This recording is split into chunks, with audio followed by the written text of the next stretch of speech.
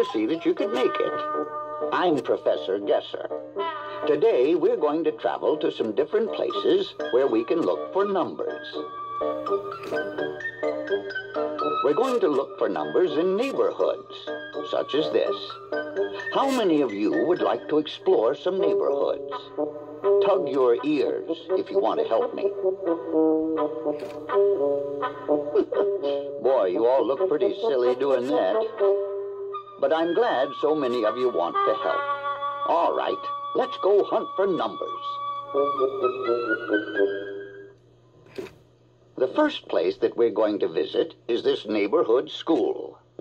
I bet we can find lots of numbers here if we just use our eyes to look around. Aha! Here are some numbers on this wall next to a classroom. Room numbers like these help you find your classroom. There are numbers inside a classroom, too. Clap your hands if you see numbers in this classroom.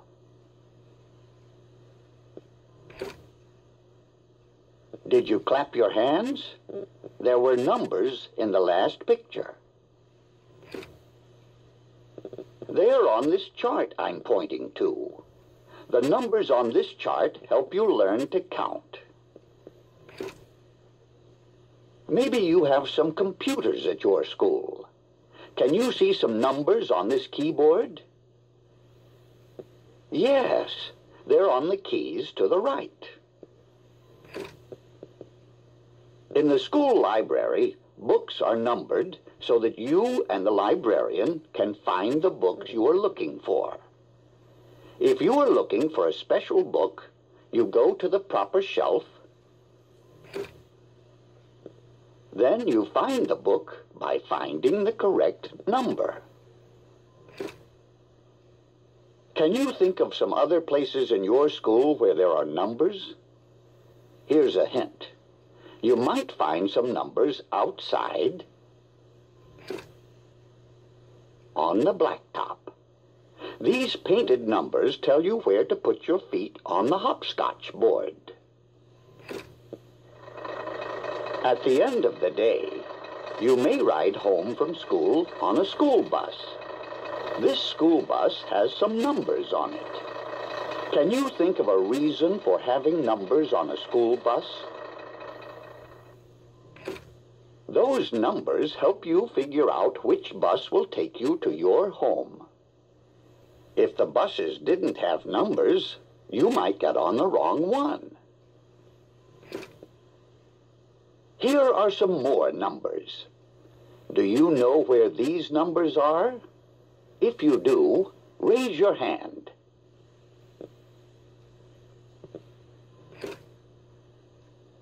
I can see by your hands that I can't fool many of you. These numbers are on the back of a car, on the license plate. Cars, trucks, buses, and motorcycles all have license plates. Think of how many cars you see on the road each day. Numbers on license plates help police and other people to keep records of cars and who owns them. Along neighborhood streets, we may see many numbers. Here is a sign that tells drivers how fast they are allowed to travel. It is called a speed limit sign. Here is a sign with numbers that tell you the time. It was 10:24 when this picture was taken. The numbers on this sign tell you the temperature, 79 degrees. Do you think that you would wear cool shorts or a warm winter coat when it's 79 degrees outside?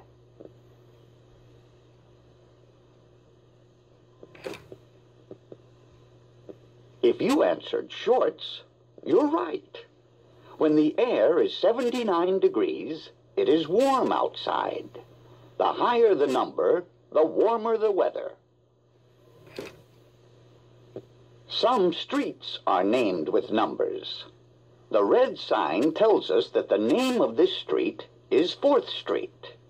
Street signs help us to find just the street we're looking for, and they can help guide us if we're lost. Once we've found the street, we need to find the correct house. That's why houses have numbers on them. You might find numbers on neighborhood mailboxes, too. Numbers on houses and mailboxes help postal carriers deliver mail to the right addresses. The numbers on this post office sign make up what is called a zip code. Each post office has a different zip code. Let's say these zip code numbers together. 78501. A zip code on a letter tells people who sort the mail which post office to send it to.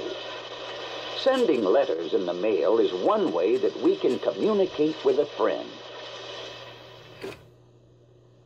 Another way that we can get in touch with someone is by telephone. To call up a friend, you need to know a special number. Your friend's telephone number. You dial or punch in the right number, and the telephone connects you to your friend. I know we can find other numbers in this neighborhood if we just look carefully. Here is a neighborhood bank. Now, where would you find numbers inside a bank? That's right, on some paper money. People keep money in banks until they need to use it to pay for something.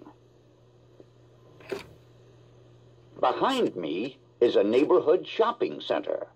I bet that we can find plenty of numbers there and plenty of places to spend our money. These numbers in the windows are prices.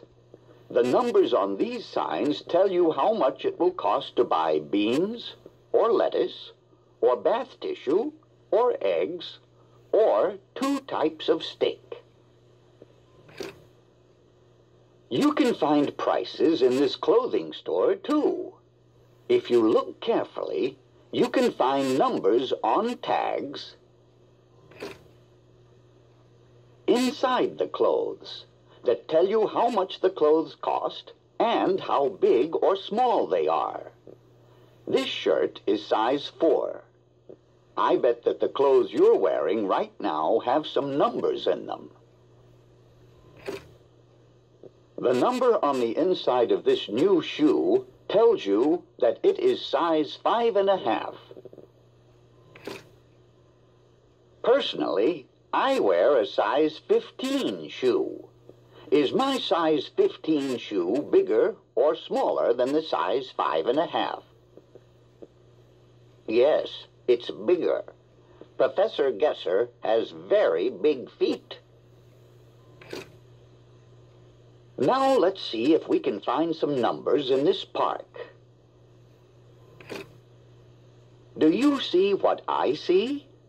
That boy is wearing a T-shirt with a number. What number is it?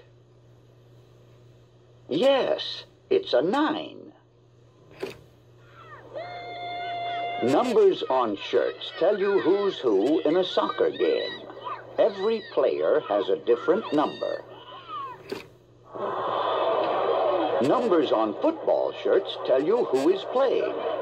And numbers on a football field tell the players how many yards they are from their goal line. A swim in the neighborhood pool feels great on a hot summer day. The numbers on the side of the pool tell you how deep the water is, measured in feet. Can you tell how deep the water is? Yes, it's 8 feet deep. When runners race, they usually wear numbers too, so that people can keep track of them. Hey, A neighborhood carnival. I wonder where we'll find numbers here. Oh, I see some numbers way up high on a Ferris wheel car. Can you see the number 4 on the Ferris wheel car? The numbers help carnival workers put the cars in the right order when setting up the ride. You might see some numbers on carnival games, too. If you play this game and the spinner lands on the number you've chosen, you could win a stuffed animal. We've seen that numbers are all around us, even in the least expected places. Now here are a few riddles for you. Listen. I am something with numbers that carries you from home to school and back home again. By the way, I'm big and yellow. What am I? Whisper your answer now.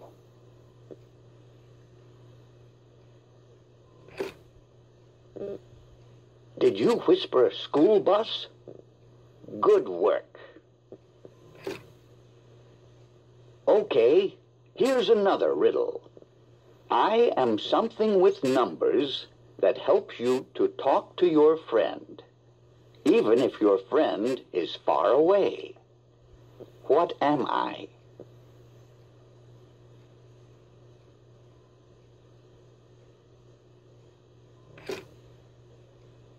Did you guess the telephone?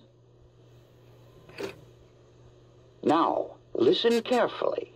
This will be our last riddle. We're something with numbers that keeps mail safe and dry. If you open us up, you might find letters inside. What are we?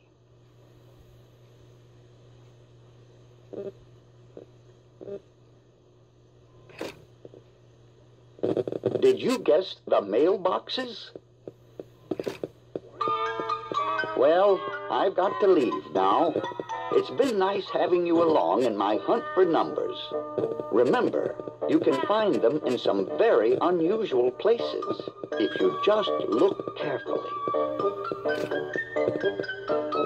Why, here's a number right here in the corner of this film strip frame. Number 58. That means the next one is going to be